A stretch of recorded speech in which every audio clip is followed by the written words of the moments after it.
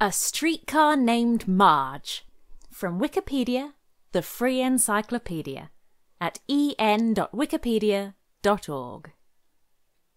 Contents: 1. Plot. 2. Production. 2.1. Writing and music. 2.2. Animation. 2.3. Voice acting. 3.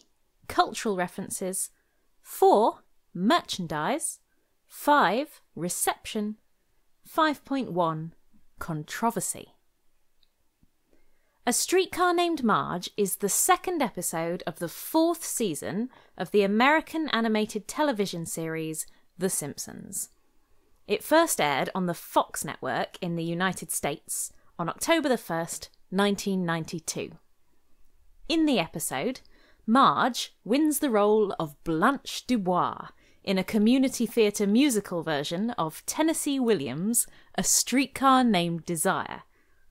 Homer offers little support for his wife's acting pursuits, and Marge begins to see parallels between him and Stanley Kowalski, the play's boorish lead male character.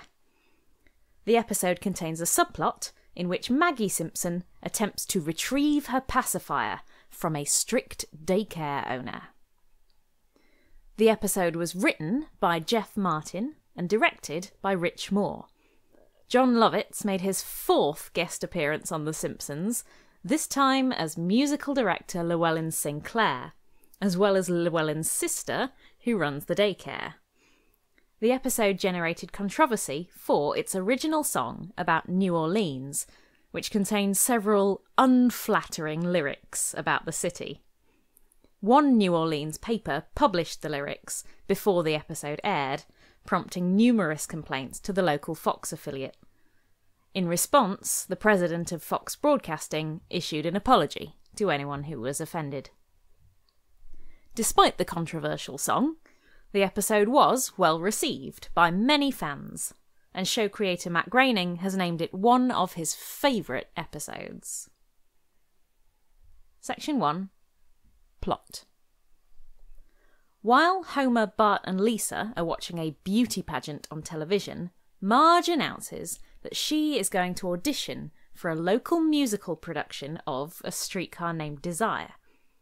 She explains that she wants to meet new people because she usually spends all day caring for Maggie. The family ignores her, and she leaves for her audition, feeling unappreciated by Homer. The musical, Oh Streetcar, is directed by Llewellyn Sinclair. After Ned is cast as Stanley Kowalski, Marge auditions for Blanche Dubois.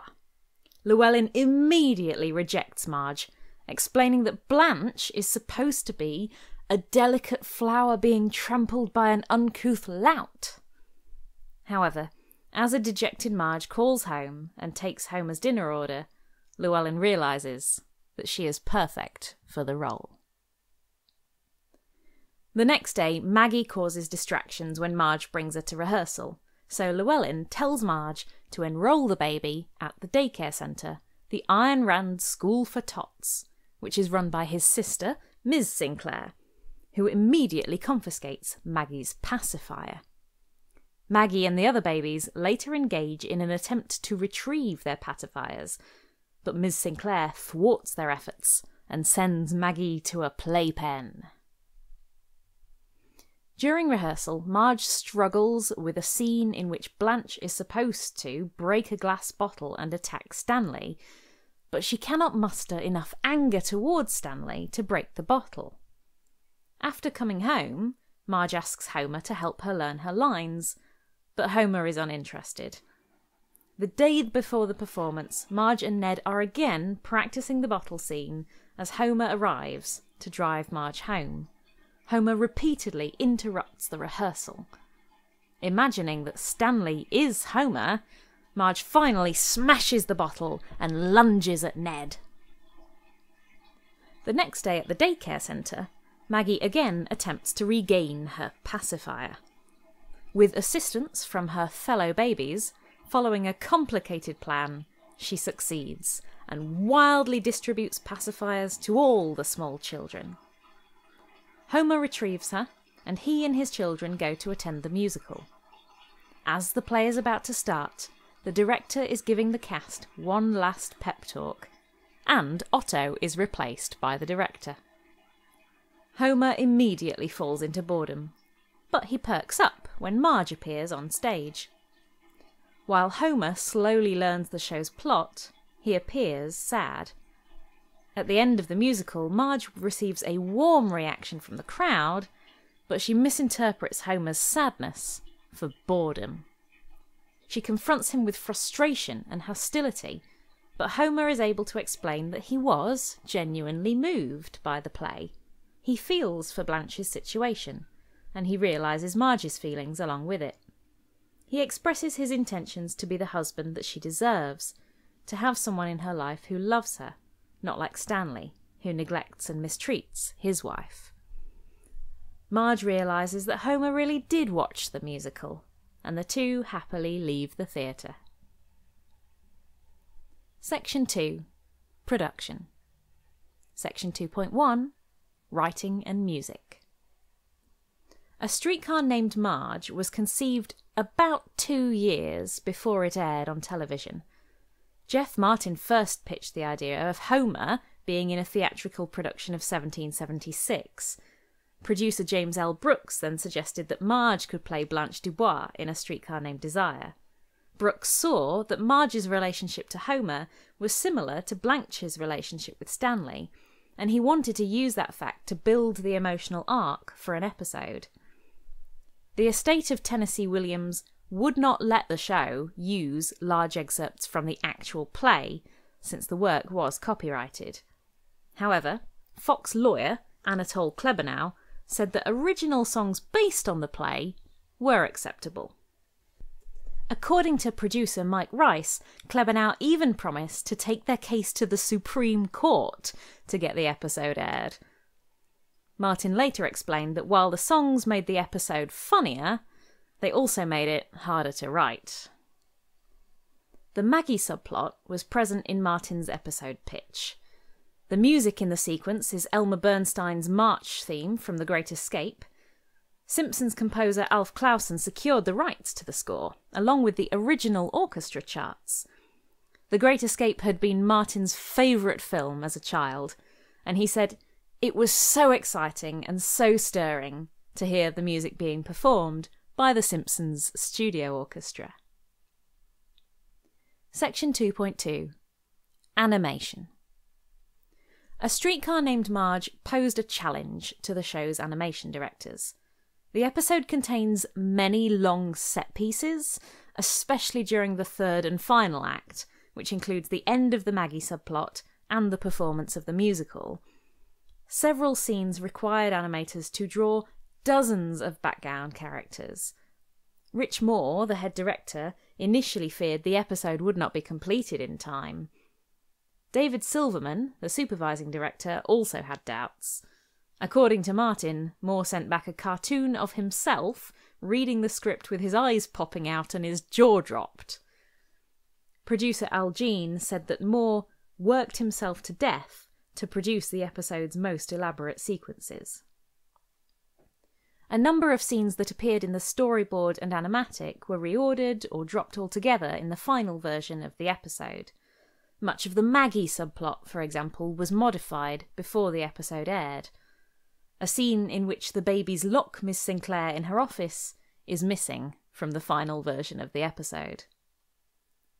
This was the last episode of the series to be animated by Klasky Csupo. Section 2.3. Voice acting. All the main Simpsons cast members lent their voices to the episode, along with semi-regulars Maggie Roswell and Phil Hartman. Assistant producer Lona Williams also had a minor speaking role.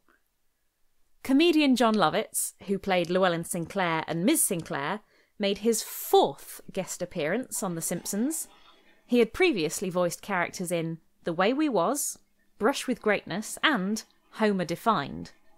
Lovitz later worked with Al Jean and Mike Rice in the animated sitcom The Critic, and returned to The Simpsons for the episodes A Star is Burns, Hurricane Neddy, Half Decent Proposal, The Ziff Who Came to Dinner, and Homerazzi. In 2006, Lovitz was named the 8th best Simpsons guest star by IGN. Section 3. Cultural references. Though Oh Streetcar is based on A Streetcar Named Desire, the title of the musical alludes to the theatrical revue Oh Calcutta. Besides Blanche and Stanley, characters from A Streetcar Named Desire who appear in Oh Streetcar include Stella, played by Helen Lovejoy, the young collector, played by Apu Nahasapima Petalon, Mitch, played by Lionel Hutz, the Doctor, played by Chief Wiggum, Steve, played by Jasper Beardley, although Apu originally said he was playing Steve, and Pablo, originally played by Otto Mann, but taken over by Llewellyn prior to Curtin. The musical's closing song, Kindness of Strangers, is a reference to Blanche's last line in the original play, I have always depended on the kindness of strangers. However, the song is very cheery in tone, intentionally missing the point of Blanche's line, which is meant by the playwright Tennessee Williams to be ironic. The episode contains multiple references to Ayn Rand's novels and objectivist philosophy. Maggie's daycare centre is called the Ayn Rand School for Tots, and Ms. Sinclair can be seen reading a book called The Fountainhead Diet, a reference to Rand's novel The Fountainhead. On the wall of the daycare is a poster that reads, "Helping is futile," an allusion to Rand's rejection of the ethical doctrine of altruism. Another wall sign reads, A is A, the law of identity, which plays a central role in Rand's novel Atlas Shrugged. The Ayn Rand School for Tots is seen again in the 2012 short film The Longest Daycare. The Maggie subplot uses the musical score of The Great Escape and contains several other allusions to the film. At one point, Ms. Sinclair punishes Maggie by sending her to a playpen called The Box, a play on the solitary confinement facility called The Cooler from the 1963 film. Maggie even bounces a ball against the wall of the playpen, as Steve McQueen's character Virgil Hiltz does throughout the film while he is in confinement. In the scene where Homer, Bart and Lisa pick up Maggie from the daycare centre, babies are perched all over the building, staring at the family and quietly sucking on pacifiers. This is a parody of the final shot of Alfred Hitchcock's The Birds. Indeed, a cartoon version of Hitchcock can be seen walking his dogs past the daycare, a reference to his own cameo appearance in the film. The episode also contains an allusion to the opera scene in Citizen Kane, in which Homer plays with a shredded playbill while he watches his wife in the musical.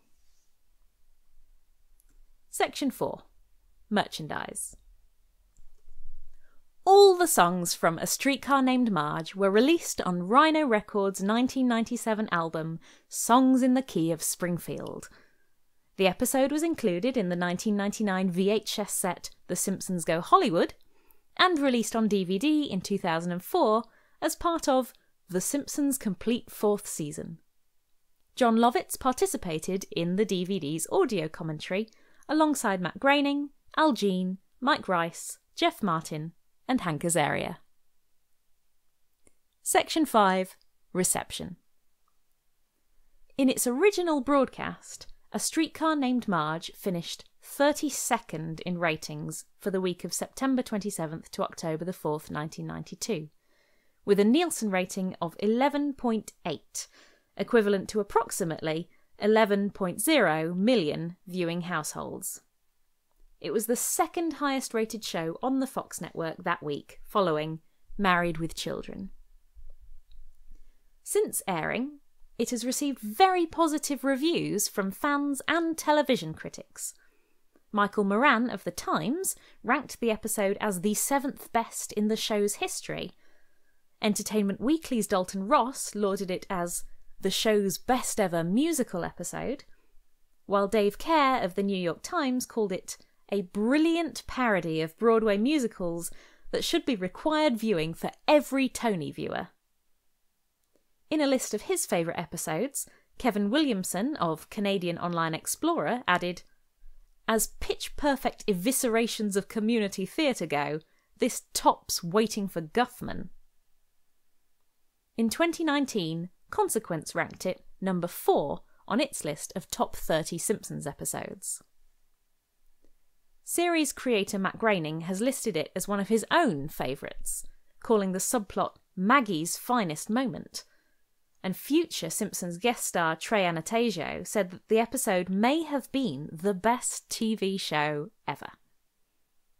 Executive producer James L. Brooks also listed it as one of his favourites, saying it showed we could go into areas no one thought we could go into.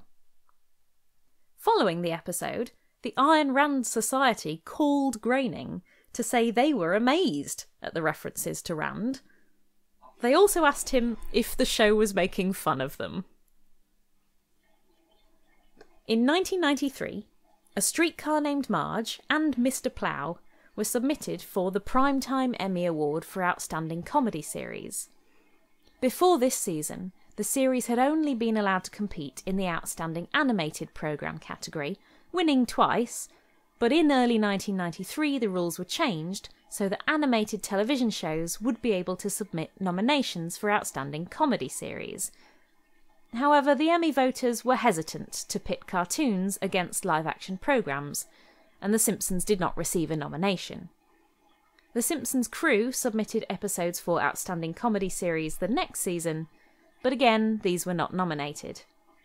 Since then, the show has submitted episodes in the animation category and has won 7 times. Section 5.1. Controversy. The musical within the episode includes a controversial song depicting the New Orleans which existed during the period of time A Streetcar Named Desire was set in, referring to the city as a home of pirates, drunks and whores, among other things. Jeff Martin, the writer of the episode, intended for the song to be a parody of a song in Sweeney Todd, which speaks of Victorian-era London in unflattering terms. There's no place like London. Al Jean later explained that 2 Cajun characters were supposed to walk out of the theatre in disgust, but none of the voice actors could provide a convincing Cajun accent. An early version of the scene can be seen in an animatic included in the DVD box set. Before the premiere of the 4th season, the producers sent 2 episodes to critics, Camp Krusty and A Streetcar Named Marge. A New Orleans critic viewed A Streetcar Named Marge and published the song lyrics in his newspaper before the episode aired. Many readers took the lyrics out of context, and New Orleans' then Fox affiliate, WNOL-TV, then owned by musician Quincy Jones, the Fox affiliation for the area later moved to WVUE, received about 100 complaints on the day the episode aired. Several local radio stations also held on-air protests in response to the song. At the urging of WNOL, Fox president Jamie Kellner released a statement on October 1st, 1992. It has come to our attention that a comedic song about New Orleans in tonight's episode of The Simpsons has offended some city residents and officials. Viewers who watch the episode will realise that the song is in fact a parody of the opening numbers of countless Broadway musicals which are designed to set the stage for the story that follows. That is the only purpose of this song. We regret that the song, taken out of context, has caused offence. This was certainly not the intention of The Simpsons production staff or Fox Broadcasting Company. The Simpsons producers rushed out a chalkboard gag for Homer the Heretic, which aired a week after A Streetcar Named Marge. It reads, "I will not defame New Orleans." The gag was their attempt to apologise for the song and hopefully bring the controversy to an end. "We didn't realise people would get so mad," said Al Jean. "It was the best apology we could come up with in 8 words or less." The issue passed quickly, and a person in a Bart Simpson costume even served as crew of Tuck's Grand Marshal at the 1993 New Orleans Mardi Gras. The episode generated further controversy in September 2005, when Channel 4 in the United Kingdom decided to air the episode a week after Hurricane Katrina struck New Orleans. Arguing that the episode was an insensitive choice given recent events, several viewers filed complaints with Ofcom. 2 days later, Channel 4 apologised on air and directly contacted all those who had complained. Channel 4 had screened the episode for offensive content, but the reviews focused on the main content of the episode, and the song was not considered a key part of the plot. Channel 4 promised to update their review process to ensure that similar incidents would not occur. This sound file, and all text in the article, are licensed under the Creative Commons Attribution Share Alike 3.0 Unported License, available at creativecommons.org/licenses/by-sa/3.0.